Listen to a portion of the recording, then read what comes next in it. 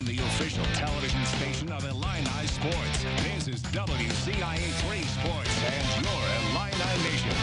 We are into the home stretch of the Illinois softball season. The Illini play their final non-conference midweek game of the year tonight, hosting Western Illinois before welcoming Penn State to wrap up the regular season this weekend. Big Ten turning next week at Michigan State. Freshman Lauren Wiles in the circle for the Orange and Blue with one of her 4 strikeouts on the day. She goes the distance, doesn't allow a run, improving to 8-4 on the season because she got plenty of help from her offense. Redshirt junior Danny Davis gets a hold of one, doesn't even follow through. A little check swing almost. It's through for the base hit. Then freshman Stevie Mead up the middle to clear the bases, driving in 2. She goes 2 for 3 on the day with a couple of RBI. Illinois leads 5-0, and they win it 8-0 in 5 innings.